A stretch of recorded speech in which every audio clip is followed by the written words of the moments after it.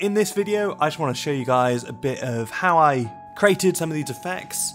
This is a kind of extra video to another video I've released on my channel. So if you haven't seen the projector lighting effects video, definitely check that out first before you watch this one. All of this is going to be done in After Effects, but I'm going to try and keep the process as simple as possible. So the first one I'm going to show you is the animated line grid, which allow me to create shots like this.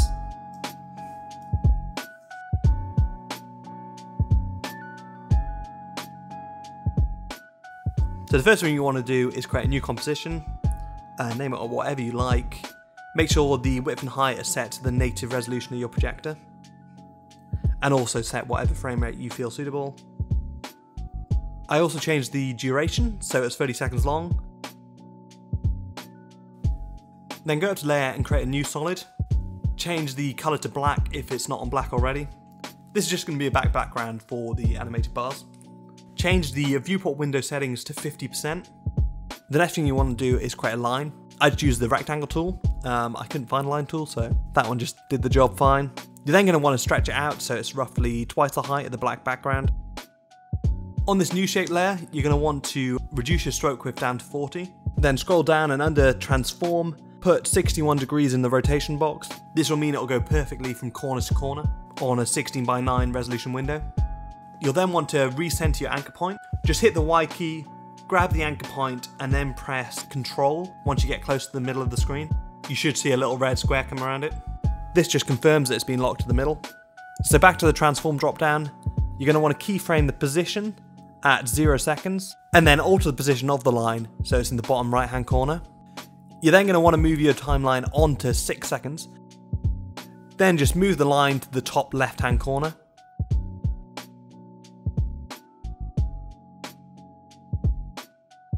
Once played back, this will just create a scanning line going from the bottom right to the top left of the image. Then go across to your effects box and search for echo. Then drag and drop that echo plugin to your line shape layer. Change the echo time to -1 seconds and your number of echoes to 50. Don't go too high on the number of echoes, as this will really affect your rendering time. As you can see, that line is now repeating forever. You can then adjust your echo time to increase or decrease the spacing between each line. For mine, I went for 0.5, as that was just a really nice balance between light and dark for me. So you're then going to want to add motion blur. To do this, go down to your toggle switches and mode button, then just click the box with the 3 circles above it. And then under the composition settings, you're going to want to go onto the advanced tab and change your samples per frame from 12 up to 64. What this will do is massively increase the quality of the lines themselves. I found that on 12 samples, the lines were very kind of choppy and pixelated on the edges, whereas 64 samples were really clean and crisp cut. So the next one I'm going to show you is the line split. This is so basic, anyone can do this. And this kind of helps you to create effects like this, with 2 large beams of light. So up to composition settings and create a new comp, and I've done exactly the same settings as before, and then create a new black solid to be the background. So you want to grab your rectangle tool, click off the background layer, then drag the rectangle tool just to make a line. Then what I'm doing here is just altering the size of the line so it goes over the edges of the screen. Under the stroke drop down, reduce your stroke width to 50 pixels. So once you've done that, use your align tools to make sure the line is in the center of the screen. You're then going to want to keyframe your stroke width and also your position at 0 seconds. Now type in 6 seconds into the cursor time box. Then move your position to the far left of screen. You're then going to want to adjust your stroke width so it's back up to 100 pixels. Kind of tweak it so it kind of clips the edge of frame. I'm increasing the stroke width here, as this just means that the brightness of that bar will increase as it's moving further out of frame, and I really kind of like that effect. So you're now going to want to go across to 12 seconds.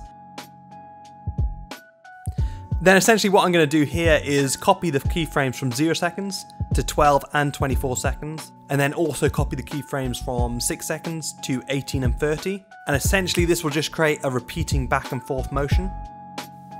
So playing it back, the line looks a little bouncy, a little robotic. To improve this, you're going to want to add a bit of easing to your keyframes. The easiest way to do this is just to select all your keyframes and then right click, scroll down and click on keyframe velocity. And then I've just put 50 in both the influences boxes.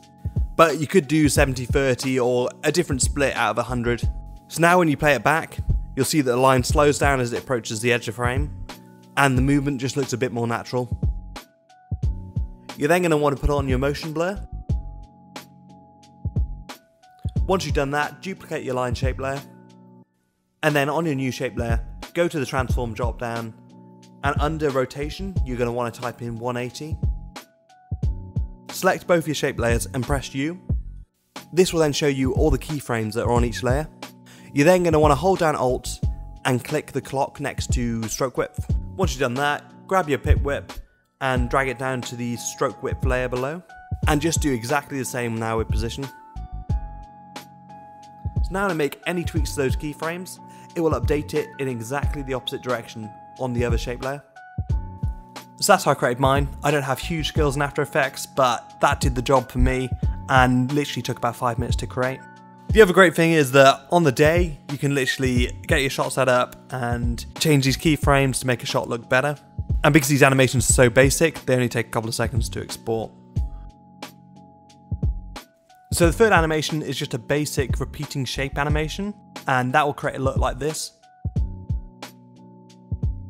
So the first thing you want to do is just create a new composition, exactly the same as the previous two, and then create a new black solid to be your background. Click off the background and then go up to your shape tool and grab the star tool. When you're dragging the shape out, just hold the shift key and that will make sure it's perfectly straight. I'm just toggling it here so you can see. If yours is appearing with more than 3 edges, I think it defaults to 5. What you have to do here is go to the drop down under the shape layer and then change the points from 5 down to 3. You're then going to want to go to the stroke drop down and change the stroke width from 100 to 30. You're then going to want to re-centralize your anchor point. I just did mine under the transform drop down as the Y key wasn't working for me here. Sometimes on shape layers it can go a bit funny. And then just use your Align Layers 2 window to re-centralize that. And then at 0 seconds, you're going to want to keyframe your inner and outer radius and set them both to 0.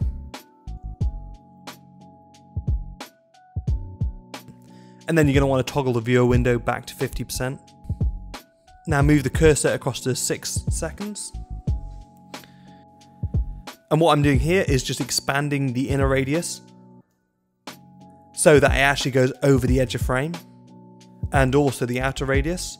This will take a little bit of tweaking to get right, but essentially you just want to make a very large triangle. The main reason I'm doing this overscaling up is so that the stroke width doesn't expand. You're then just going to want to check that your triangle is a perfect triangle. So once you've done that, just toggle your viewer window back to fit. So as I'm scrubbing it back, you can see that it's kind of expanding off the screen. You're now going to want to go up to your effects and presets box and search for echo. Grab the echo plugin and drop it onto that shape layer. I set my number of echoes to 100 here and then change the echo time to -1. Once I play that back, you can now see that the triangle is just growing and slowly expanding off screen in a constant loop. The last thing you want to do is go back to 0 seconds and under the transform drop down, turn on the keyframing for rotation, have it at 0 degrees at 0 seconds, and then put an extra 1 in at 30 seconds. So once I play it back, you can actually see that the triangle's expanding and rotating at the same time, and this created some really interesting kind of scanning line effects going up my talent.